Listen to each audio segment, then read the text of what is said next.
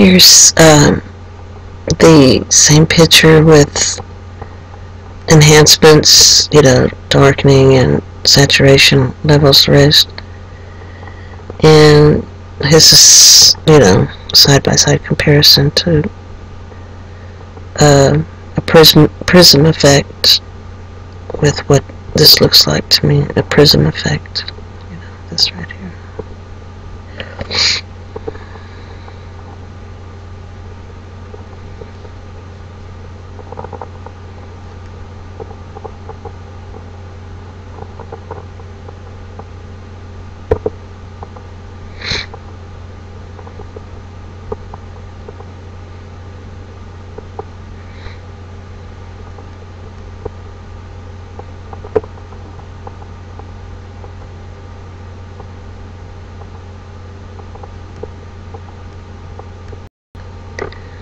This is a prism here, and this is how it works. The light comes in and is bent down like that, and that's found around event horizons.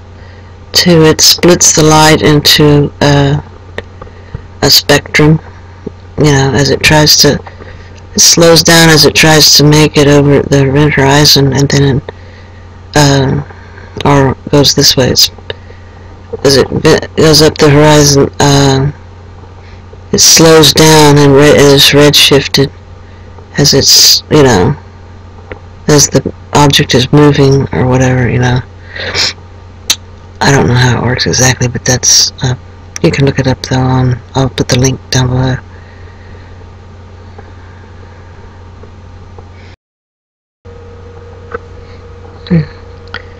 Here's this rainbow looking thing.